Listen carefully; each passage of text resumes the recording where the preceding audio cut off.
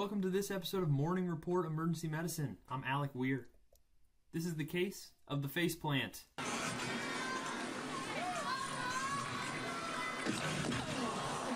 An 83-year-old female tripped on a rug and fell face first to the ground. She did not have any loss of consciousness, but she has a lac to her forehead, is complaining of some neck pain, and she says her left upper extremity, her left arm feels heavy. She says it hurts, but it feels heavy. Here are her vitals. Her temperature is 36.8 degrees Celsius, heart rate of 62, blood pressure of 137/63, respiratory rate of 16, setting 99% on room air. On her neurologic exam, she's alert, she's oriented, she knows where she is, who she is, what time it is. She's moving all of her extremities. However, when you do your neuro exam, her right upper extremity's got about 4 out of 5 strength, while her left is only 3 out of 5. The right lower is 4+ out of 5, and the left is 4 out of 5. Her deep tendon reflexes in the lower extremities are 1+ and symmetric. So you get your imaging, plain film, CTs, MRIs, they're negative. Everything is negative. So how do we explain these neuro deficits? We have central cord syndrome. That's right. You know those diseases you memorize right before you take the in-service, right before you take your board exams?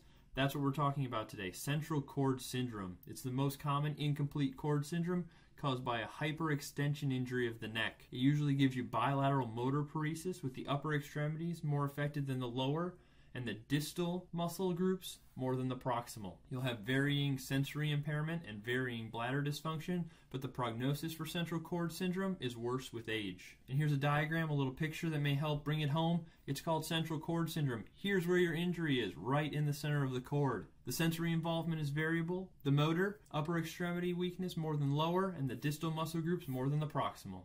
Your sphincter involvement, you do that rectal exam, it's variable in central cord syndrome. Our incomplete spinal cord injuries, what are they? Central cord syndrome, like we talked about today, anterior cord syndrome, posterior cord syndrome, and then Brown-Séquard syndrome. I'm not going to go through all of these because I think if I present them all at once, it'll start to get confused and jumbled in your head the way it does in mine. So we just hit central cord today. What are our take-home points? Remember, trauma with neurodeficits is bad. Thank you, Captain Obvious. Hey, look, in the sky.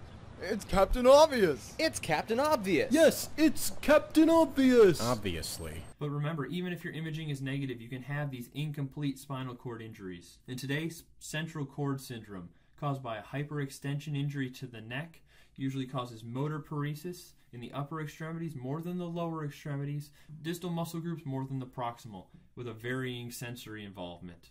And the prognosis is worse the older the patient is. That's it for this week. But of course, you can always follow me on Twitter for more updates from Morning Report Emergency Medicine, or you can subscribe to this channel to get the weekly updates.